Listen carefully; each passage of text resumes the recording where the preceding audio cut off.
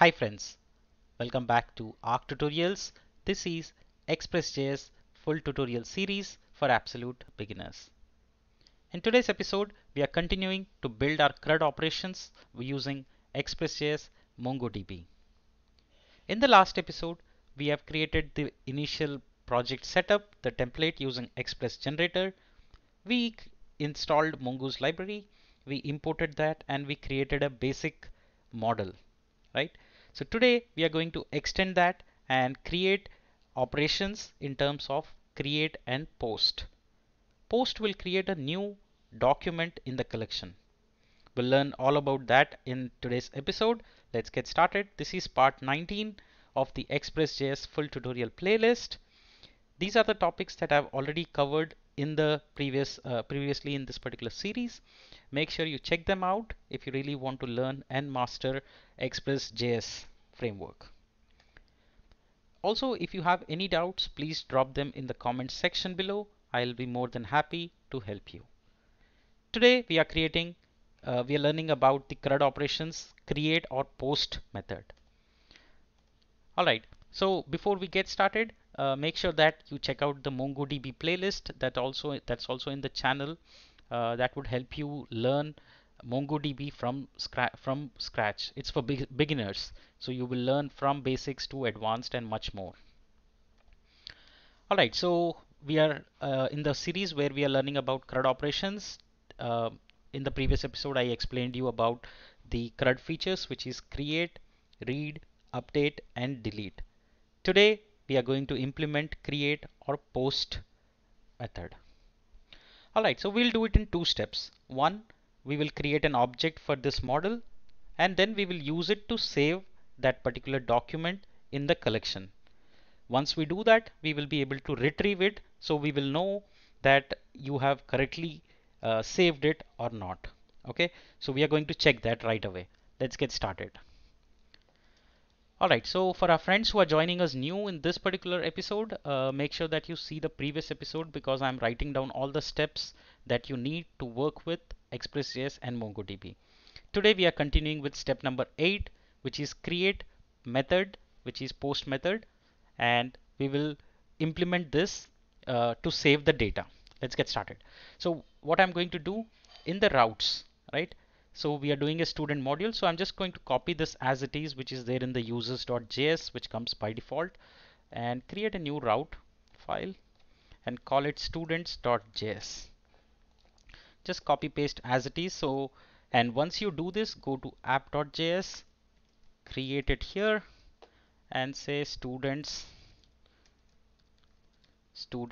router, and here import the students. So we are importing the newly created routes for students and adding it to app.js. Once you do that, then define the route here and say app.use, and we are going to say slash students should point to students router, right? So what you're telling is whenever in a URL we have slash students, we are going to use that route for routes folder, right? So it will come here whenever we have the slash students. So once we do this, we should be good to see the basic routes. All right. So to show you, we are going to first run and check if this is up and running. Students route works, right? Let's run it. npm run start. So now what we are going to do is we are just going to run our application and add slash students in front of it. So now it says students route works. That means it's entering to our route, which is good. So now what we are going to do is create a new object of what? Of the type student, which is what we are going to use.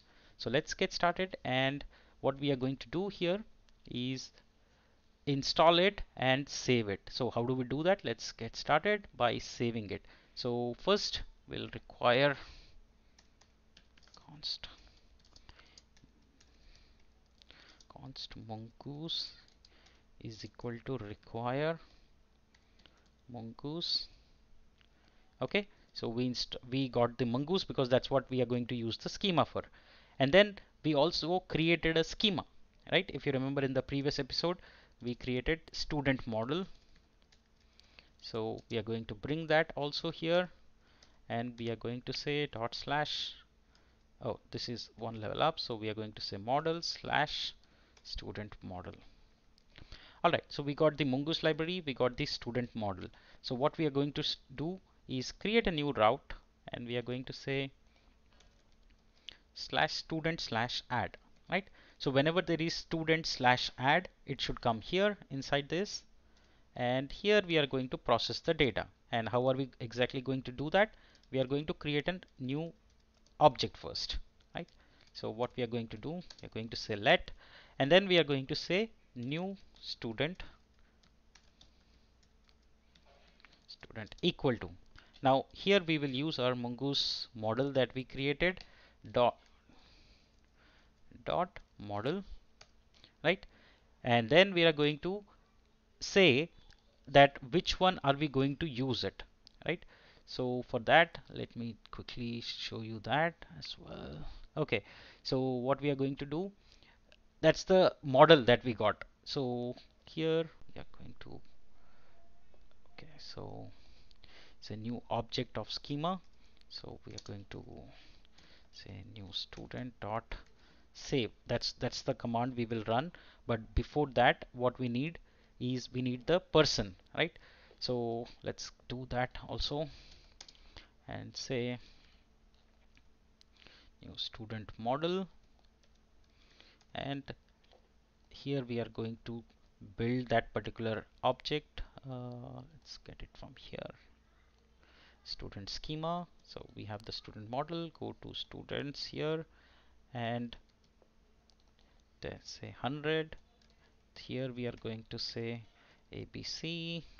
So basically I'm assigning the values, right? So I see,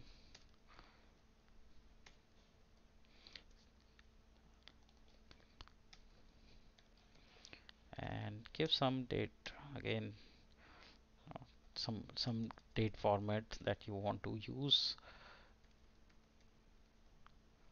right? And then some, right? So save this and format this here. We got it here. So now you are saying new student dot save. That's the method of MongoDB to save, right? So here you are telling what you are trying to save. I'm saying we are trying to save this, and then we are going to say function, if there is any error, catch it. If not, use this new to build it here, and then we are going to, right? And here if it was able to successfully save it, then we will say send the newly created response, right? And here we are going to say if error, can do this, right? If error, do this, else show the, right? So I'm saying if there is error, show the error, else show it, else say return the newly created object, right? So how we can do that is like this. We can create a JSON object here and send that. So I'm going to say message, I'm going to say user added successfully, and then I'm going to say student object equal to new student, right? So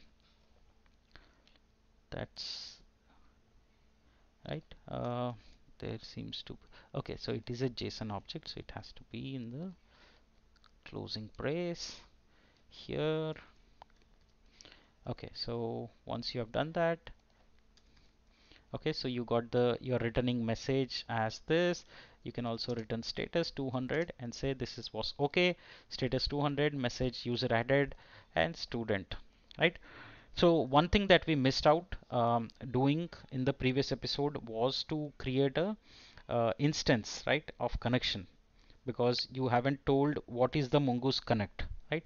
So what we are going to do in the app.js, we are going to connect that. So here I'm going to use this, and here I'm going to say mongoose dot connect, right? So Here we are giving the MongoDB details. So we'll give MongoDB, right? So once you do that, then you are going to say where is it hosted. I'm saying it's on my local host, and what is the database name, right, that you have used. So in my case, I have something called CRM, so I'm going to use that. So you can create anything in your MongoDB. Please do check MongoDB tutorial on how to create that. Um, so once we have it, so we have the, so what we did here is create the MongoDB connection, and then we created our object, create new object of model, right? That's, and step number 10 is to actually do call save method, right? Save method, which would do a create or a post, right? All right, so let's just verify it once. So we got our student slash add. That's the route we added. Now this, for now I'm leaving it get, but we'll do it with postman. So it will become post. Ideally it should be like this, that you post the data, right? So, but for now let's test it with get. And I have the new student object, which has some values.